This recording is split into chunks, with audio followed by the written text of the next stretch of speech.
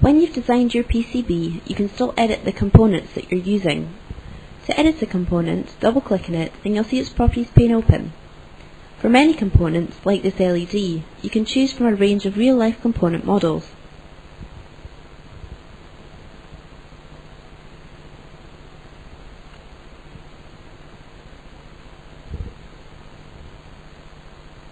Often, when you change a component type or move it to a new position, you'll see an exclamation mark appear on the PCB.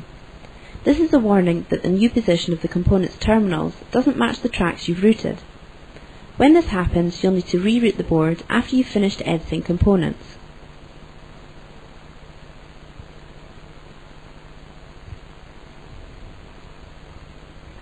You can move components to new positions, including, for some components, off-board positions.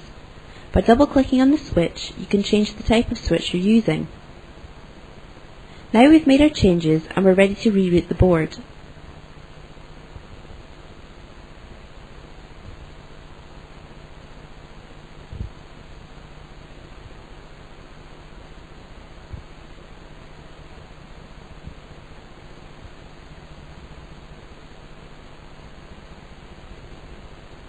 Now you can see the tracks routed with the edited components in their new positions.